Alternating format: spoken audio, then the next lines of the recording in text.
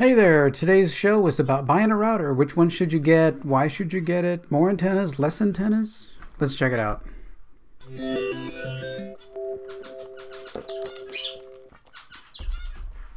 Hey, there's Tom's Tech Show. Today, I'm just going to go over kind of the things that I look at and what I go through when I'm, buying a router. I mean, it's something you don't want to do. Often you'll get one from your cable company or internet provider, and it's okay. The real issue, the complete issue that you need to understand about routers is there are vulnerabilities that these routers get, and you need to be in a place where you don't have to even think about it. The like Comcast, AT&T, Spectrum, whoever is out there putting out these routers and modems and things, mostly the routers in your home, they're not updating those. They're, I mean, if you call and you have a problem and they say, oh, there's a new firmware, maybe we can do that and it'll fix your problem. They might do that, but typically no. Typically these are bulk devices that they buy super cheap so that they can rent them to you for $5 a month, right? So it's more advantageous for you to get your own. Don't pay them, just buy your own and buy a good one. So I mean, if you just look anywhere, I mean, it's like, look at all these things. I mean, there's like tons of them. Like, which one of these is the best, right? I mean, oh, there's one here that looks like it's like an upside down spider, right? It's spider on its back. I mean, is that good? Well, if you look at these, they're $300, $400, $500. Do I really need a $500 router? Probably not. So granted, antennas are good. There's like this small Netgear one. If you have a small apartment and like a flat apartment or something where you don't need, to cover a lot of space, this might work okay. But if you're in a house, you're going to want something more along the lines of one of these that has, 3-4 antennas, something like that, in order to cover, help to cover the space. Okay, so one of the things that we have to kind of look at is how do these routers connect? Now, this is going to be one of the differences between, the router that you get from your cable company and the router that you yourself buy. So if you have one that has a router that has one antenna, and it can communicate with your laptop, but then you go off and, you buy a second laptop, and then you have, a TV or something else, and then you're going to start crowding the Wi-Fi signal. So Wi-Fi is non-aggressive. So if something is communicating with the Wi-Fi antenna and you want to communicate with it at the same time, you're going to go, are you busy? Are you busy? Oh, you're busy. Okay, I'll wait. Okay, I'll wait. It's like two people trying to get through, an intersection where the street light is out, right? It's like, I'm going to go, then you're going to go, then I'll go. So it's kind of this sharing thing. And the more devices that you have, the more they're going to compete for connecting to that antenna. So different companies, they've made different standards, and those have moved forward. And one standard is called MIMO. So it's multi-input output. So that will handle more traffic on your Wi-Fi. So if I have a bunch of devices, it's more easy to handle. Typically, the MIMO devices will have more antennas. So we'll have maybe a second antenna over here that's sitting here. So, and that's going to help with the MIMO traffic.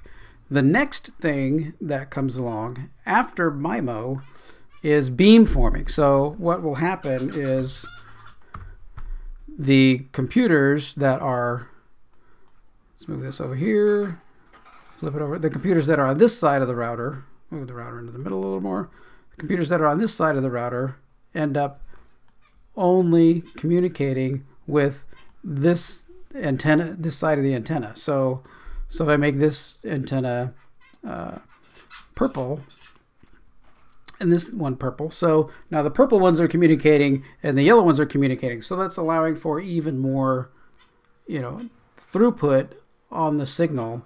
So some of the I deal with Ubiquiti access points at that I've set up before, and they, in a little tiny little circular flying saucer little Wi-Fi access point, they actually have 3 antennas and can separate signal into 3 spots, and then you put multiple ones of those around your office, so you end up with 6 or 9 or 12 different places that your computers can connect to, and they're all separated from the others, so you're not sharing connections or bandwidth. So that makes it really fast for anyone that's connecting. So those are definitely some things to look at, and make sure that most today will have MIMO, only until you get up into the really expensive kind of things where you get into beamforming. Okay, so the next thing you want to do is you find the router. You have to do all this before you get to the store. You really do, because you have to be able to come here. Okay, say I'm going to buy this D-Link DIR 842 wireless router. It's an AC1200, so it's a little bit older. It's going to be fairly inexpensive, probably, but I want to go to the support page. First thing I do is go to the support page, and I go, okay, it's a newer one. We're going to be just buying it, so it's probably going to be, they have different models. So they first released it at hardware level B, and then they release another one that's hardware level C. Okay, so I want to come down here and look at firmware. Okay, so the earliest firmware is September 2017, and then they updated it again November 2017, and then they updated it again October of 2018. So there's been a few in the years, like a couple of years that it's been out. They've had 3 updates to their firmware. That's okay. Often you'll find routers and you'll go out there and there will be, this is the initial firmware and there's nothing else. So those kind of things you want to stay away from, because that means, number one, they're not paying much for the hardware. They're not paying much for that device, so they don't want to put any research behind it. I mean, these devices are commodity. I mean, the chips inside them, are typically small and slow, and maybe cost $25-50 at most, depending on the price of the router. Just the chips inside, right, might cost $25, and at commodity out on the market, they may be able to buying them at $10 or $5. So how much research are they going to put into that, trying to make that chip work and keep that chip up to date? Not much, because they would rather create a new router with a new chip and put the new firmware on that and have you buy a whole new router, especially when they're selling them to you at $70-80 or something like that. Okay, so obviously, if I don't know how much this one costs, I could look it up here. How much is it? Go to shopping. Okay, this one's $71 for that, for an AC1200. I'm thinking, no, that's not a good deal. Okay, so I wouldn't buy that one specifically. I mean, it's got 3 firmware updates, which is okay. So here's the one that I use actually in my house. This is a Netgear AC1750. It's dual band AC, so it's a couple years old. I mean, it's not brand new, it's a couple years old. But if I come down here, right now I'm on firmware 101.46. But if I look at previous versions down here on this page, we have 1, 2, 3, 4, 5, 6, 7, 8, 9, 10, 11, 12, 13, 14, 15, 17 other releases of firmware since this router came out. So this is a device that Netgear is standing behind, right? They're like, no, this device is going to be updated. This device is going to have all the vulnerabilities, all updated all the time, so that we keep our customers, protected. So Netgear, I think they've gone to a fairly common platform in all of their routers.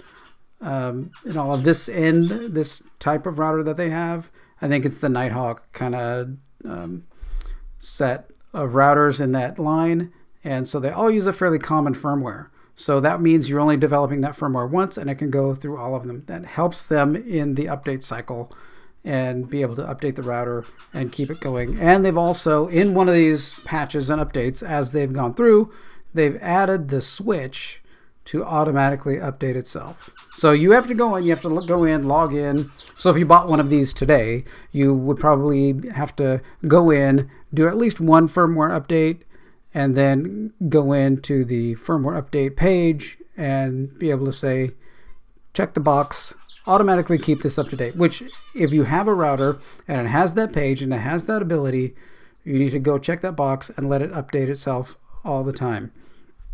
Because there are things that come out all the time, and these router manufacturers are, some are doing it like for this model, for these Nighthawk series routers, they keep them updated, and they're really good about it. Like I said, I mean, 17 updates since I bought this thing, and I think when I bought it, it was on 0024.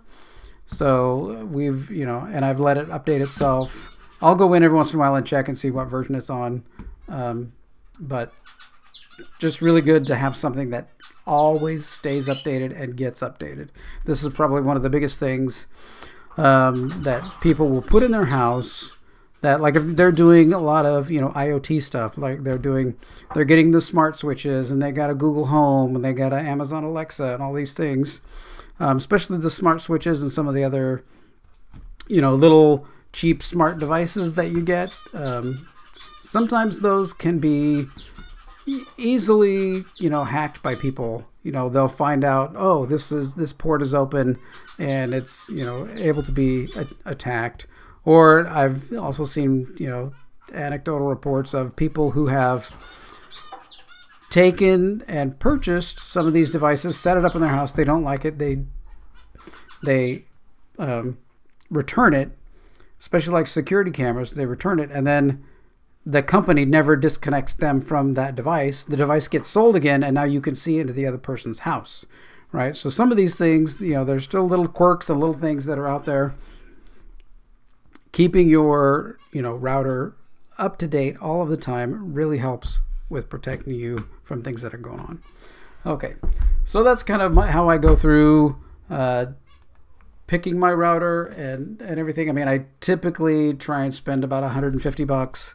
That gets you better antennas, better signal, probably more likely, if not the latest and greatest technology, at least the one back. I mean, you're buying, like when you used to buy, a G router, 802.11g. Well, does your laptop have a G, Wi-Fi card in it? Does, your phone or everything else? So typically, if you're one back from the, I think they're on a Z or something.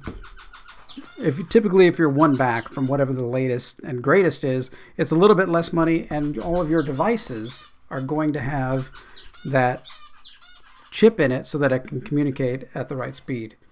Okay, so there you go. That's how I do it. If you got any questions about any routers, or if you have a favorite router of yours that you use and you've had really good experience with, let other people know down in the comments. And if you like more videos like this, subscribe to my channel and like and thumbs up this video if it helped you. I do videos like this a couple times a week, and I do videos also on, you can see up here, I've got my Star Trek figures, and I've got on this side over here, I've got my Marvel 10-year poster, and we've got Marvel buckets and everything else hanging around here. I do videos on that, movies and things I like, and TV shows that I like. I do some videos every once in a while on photography, because I also like photography. So all kinds of stuff. If you like any of those things, just subscribe. You'll get those. Each of them are arranged in playlists, so you can just go through each playlist as you want. All right. Well, thanks for watching this one, and take care.